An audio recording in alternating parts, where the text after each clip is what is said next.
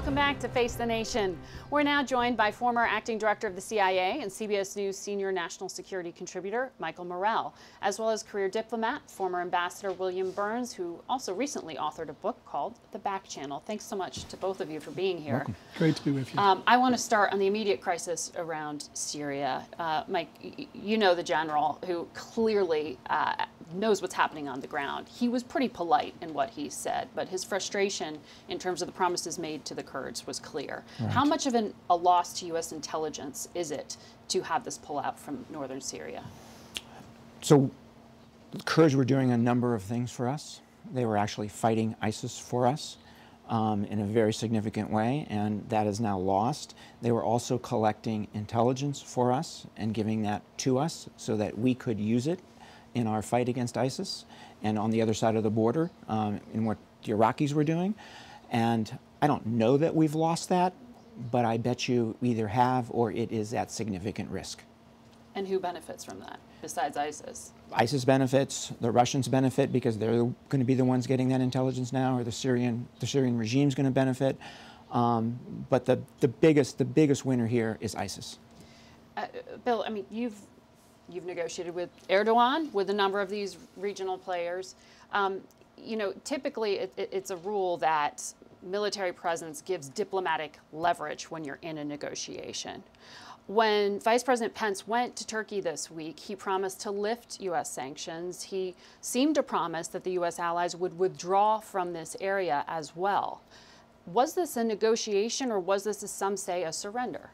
Yeah, I mean, I think there was a smart way and a dumb way to deal with what was a very complicated situation in which we had modest leverage in northeast Syria. I think we chose the dumb way. In one impulsive presidential phone call, we in a sense gave away our leverage. And then in a pretty hasty negotiated ceasefire, we threw the Kurds under the bus and essentially gave Erdogan everything he wanted. And so while the president has called this a great deal, if this is a great deal, I'd hate to see what a bad one is, because the winners, as Mike suggested, are not only the Turks and the Russians, but also the Assad regime and the Iranians, and I'm afraid ultimately ISIS, which is going to try to revive itself out of the chaos and the insecurity and the grievance on which it thrives. Is this hyperbolic in some ways? I mean, that American influence has diminished because of this one single decision? I don't think so at all. So you have all of what Bill said in terms of what happens in the Middle East, but there's also the broader message that this sends to the entire world, right? And there's two things. One is that might makes right, right? That you can accomplish with violence differences between countries, and that's not something that is in American interest, right, to have that view in the world. The other is that the American word, right, the American guarantees that we provide to people aren't worth anything, right? That at the end of the day is going to strengthen people like China and people like Russia who are going to come in behind us and make promises that they can't keep. That's what was interesting to hear General Thomas say. There was an understanding that America had given its word there.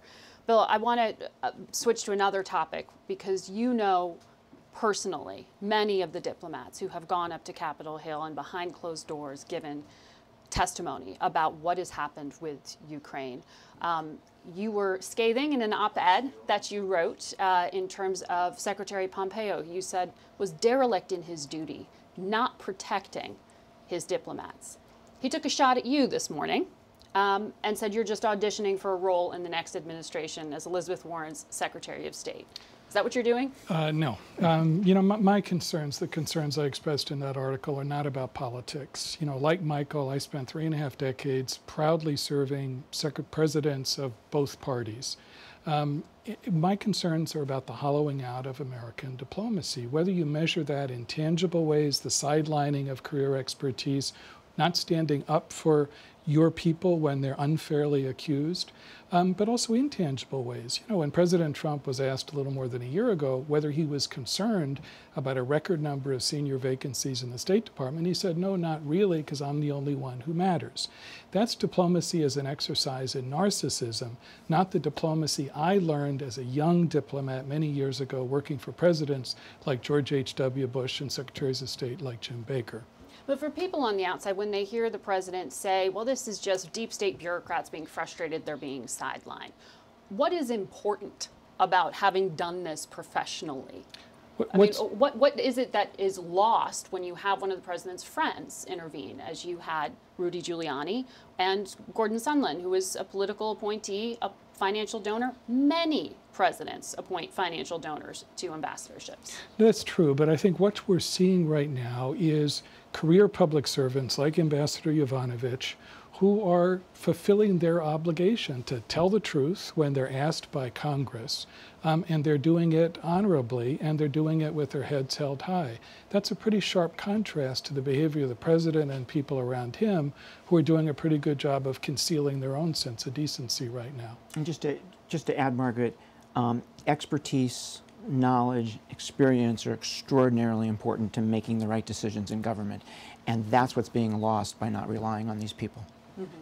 I mean, the intelligence community has been accused by this president of having its own deep state, of just, he was disrupting and they didn't like it and they pushed back, is the president's narrative around this.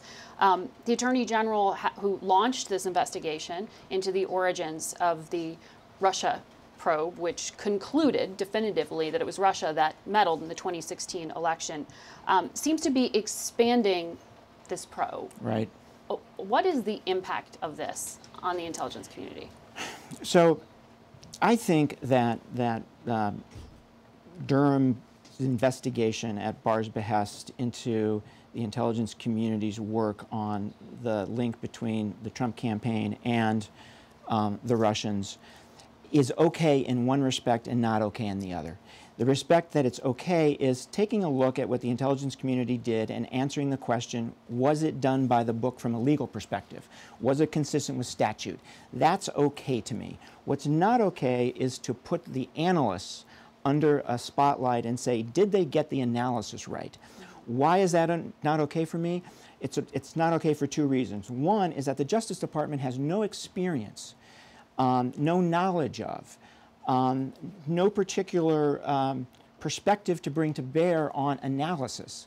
And they're likely to get the answer wrong because their standards of making a judgment are very, very, very different from the intelligence community standards. And I think there is going to be an effect on analysts who now have to go out and hire lawyers before they sit down with a Department of Justice prosecutor. There's going to be an effect on analysts in terms of them saying, do I really want to make the hard call in the future? John Brennan, former head of the CIA, and Jim Clapper, former director of national intelligence, CBS has confirmed that they've been approached to answer these questions. Are you saying this is all political and not legitimate? So there are questions, right? There are questions out there about whether the intelligence community and the FBI did the right thing, right? From a legal perspective, I think it's okay to look at that and put that issue to rest. Mm-hmm. I don't like looking at analysis because that's a completely different issue. Yeah. Last word here, Ambassador, Mike brought up all these people having to go out and hire lawyers and sort of defend their positions. Do you see this as a long-term hit to the national security architecture of this country? It is. I mean, I think it's really taking a toll on career public servants, on an expertise, as Michael said, at precisely the moment when the United States needs to rely on that expertise, whether it's in the intelligence community, the State Department, the Defense Department, more than any other time, because we're on a very competitive international landscape and we're digging a very deep hole for ourselves right now. Thanks very much to both of you for lending us your expertise. We'll be right back with our political panel.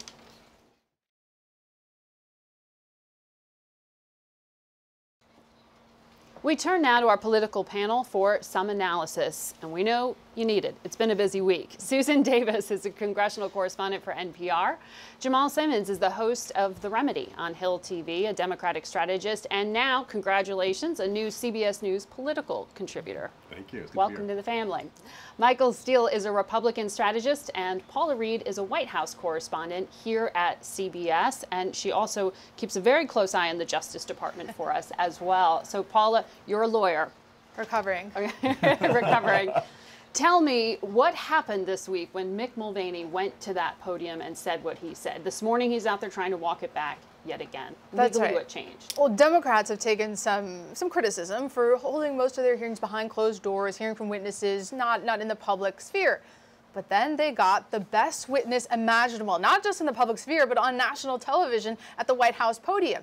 Mulvaney came out. Not only did he confirm the quid pro quo, which he has subsequently walked back, but that's a significant blow to the impeachment defense, but he also kind of muddied the waters even further on the Durham review, which is already under some scrutiny, as Morell just mentioned, as to whether this is actually a review where they're trying to gather facts or whether they're trying to give the president a political win. So Democrats could not have asked for a better witness than Mick Mulvaney at the podium. And this morning, he tried to just deny that he said there was a quid pro quo. I went back, I looked at the transcript. He was asked repeatedly, are you saying this aid was tied to cooperation in this investigation? And he said yes.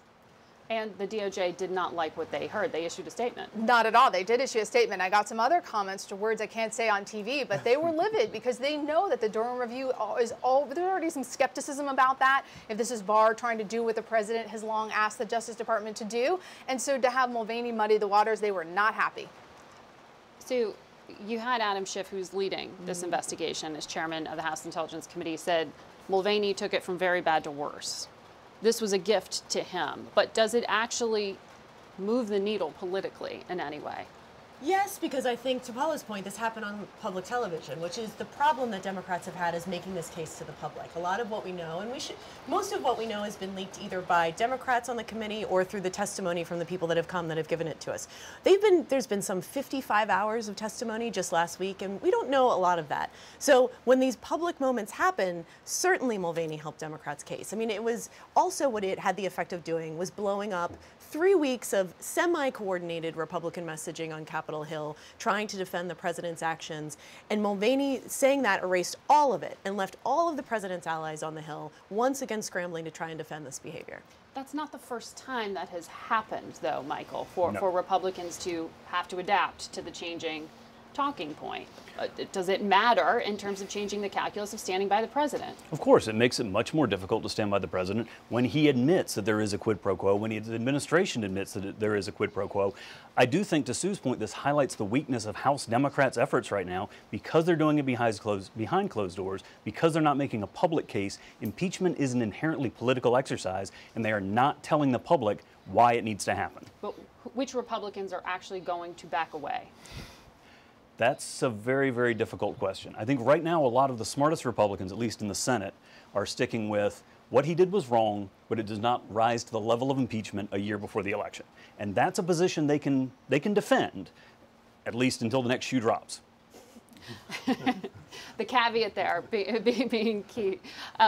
Jamal, I mean, for us on the campaign trail, we also had the other Democratic attempt to not impeach the president, to remove him from office through the election path.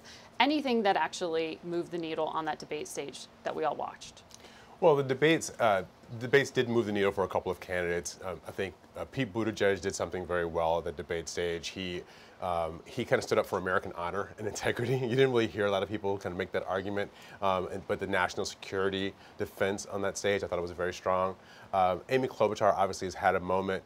What's tough for her is she doesn't have any money. There's a saying, you know, in order to catch lightning, you got to have a bottle.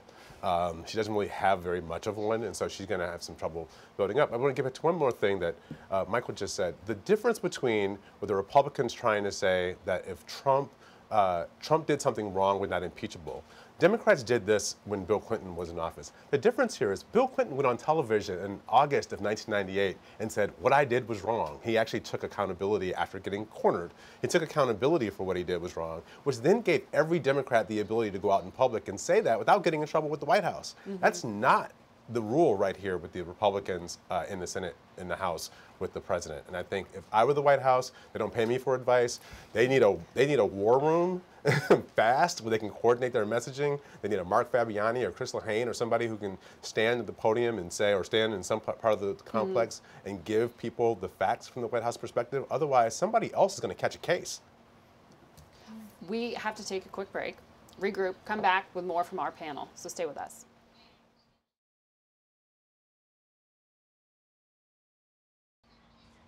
We're back now with our political panel. It was a busy news week. It was also a sad one, particularly here on Capitol Hill with the passing of Elijah Cummings, really a giant in Washington. On a human level, I think Cummings was what fewer and fewer members of Congress are, as he had commanded profound respect across the political spectrum. And you had, obviously, Democrats, in the words of Nancy Pelosi, she said they lost a North Star for the party. But you also saw effusive praise from Republicans who he did hardcore hand-to-hand combat with over the years, who also praised him as sort of one of the honest players in the game. On a practical political level, Democrats have also lost one of their best chairmen, also one of their chairmen who was leading the impeachment investigation, and not beyond the impeachment investigation. Oversight, the committee he was running, was looking at everything from the treatment of children at the border to the cost of prescription drugs, core Democratic Party issues in which he was a player. And figuring out who's going to fill that role is going to be incredibly hard for Democrats. One other thing I would say is the Speaker announced he will lie in state in the Capitol this week. That does not happen very often. The last member of Congress who did it was John McCain, obviously a very storied career. So it is a testament to his life and legacy that he's going to be given that honor. And Jamal, you and your family knew him. Yeah, he was my wife's first boss out of college. So he was a very close member of her network and mentor. I interviewed Cedric Richmond this week for our show on the Hill, and he said very specifically that there were tears in the caucus. People were fighting back tears in the Democratic caucus when they had the meeting after he passed away. And I think there's a real loss, not only there, but he sat as a bridge between sort of the squad that everybody talks about, because he had 3 members of the squad that sat on that government oversight committee, and he kind of tried to mentor them. So he was one of the voices from kind of the old guard that some of this new guard was willing to listen to. So the Democrats, they've lost a big voice, voice personally, and there's a void there also in how they govern the caucus. And he was a friend to this show, and I know we remembered him this week. But when it came to the job he was doing in this moment, I think you, Jamal, said he was signing subpoenas on the day he died. The night before, he asked the staff to come up, and he was signing documents. Well, we know one of the stories that Mick Mulvaney also brought to the public eye this week, Paula and Michael, was this decision to bring the G7 world leaders to the president's own golf course, Doral, next year. Yeah. Last night, that was reversed. It didn't take House oversight to stop it from happening, though. Why they would have tried. They definitely would have tried. Why the reversal? This is the first big high-profile reversal I've seen from President Trump of something that he was personally committed to, personally behind. And I think it was because he was getting bipartisan pushback on this, because it was simply obviously indefensible. And I think that his chief of staff's explanation this morning that the president still sees himself as being in the hospitality industry is profoundly disturbing for a number of Americans who'd like him to have higher priorities. This morning, the White House is deferring to the president's tweet, which effectively says, well, Democrats and the media were upset, so I'm going to backtrack. Since when is that his philosophy? And we know this has to be a political calculation, because the president floated this idea at the G7 this year in August. And at that time, senior White House officials told me, of course, he wouldn't even mention that unless it had been vetted. And they said it had been vetted, the emoluments clause concerns, conflict of interest. So they understood the legal and ethical concerns. They put it out there this week anyway. And then at some point, they must have decided that without Republican support, the optics of backtracking were preferable to the fight. Michael, the president often says he doesn't back down. Does the fact that he did on this signal that he's getting worried that Republicans aren't there? I think this is one more front he needed to fight. He couldn't fight on when he was already fighting on Syria, on Ukraine. He needs to keep the support of those Republicans, particularly in the Senate, in order to avoid being removed from office. And I think this is one more fight he didn't want to have. It just seems like that hotel, they searched the entire country, and this was the only place they could find. It was very Dick Cheney of them, right? He was the only vice president. He was the only vice president that George Bush could find after he ran the VP search. The hotels just seem to function more and more as sort of the presidential tip jar. They're the place where you go, you stay in Washington, you stay there. The president knows that you stay there before you go have your meeting at the White House. And also, if you are now a foreign leader, you come and you stay at a presidential hotel. If you're in the Air Force and you stop in Europe, you go and stay at a presidential hotel. It just seems to be the place where the money gets a little put in the president's, jar, and then you can go and do business. The president claims it was not going to be for profit. That is what Mick said from the podium. Exactly, but they had no explanation on how exactly they would determine what the costs were that should be either donated or just not passed along to the president. And the idea that the president's brand doesn't need any help, well, we all know empirically that's not true. And he has taken a hit on his personal business since he's come to the White House. Jamal, I want to ask you about this extraordinary charge by former Secretary of State Hillary Clinton that one of the 2020 candidates, who was later confirmed she met Tulsi Gabbard, was somehow working for Russia. Why did she say that? You know, it is often hard to know exactly what the Clintons are up to and how they're thinking about things. What may be true, though, is that she is worried about something happening to the Democratic nominee that she feels happened to her in 2016, and she is willing to sacrifice herself to raise these questions very early to try to preempt whatever those attacks may be. Now, Tulsi Gabbard has a big following on the internet, a big following among some of the more progressive voices in the party, so they did not take this laying down. They came for Hillary Clinton pretty hard, but now we're talking about it on Face the Nation. Well, they both came out swinging and pretty hard. Yeah. Tulsi shot back pretty hard. She did. I mean, she's obviously someone who has been struggling in the Democratic presidential primary. It was kind of a bizarre attack. I mean, it was a bizarre news week to begin with, and then you add this Hillary Clinton attack out of nowhere on a member of her own party. I mean, there is a certain underlying truth that if you listen to all the intelligence officials and members of Congress and some people in the administration, there are still ongoing efforts to meddle in the 2020 election. It's a real present threat to the country. I think Hillary Clinton could be a voice on that, but the way that she stepped out to use it was just a really bizarre first step. It was good to have all of you here today. Thanks for your analysis. We'll be right back.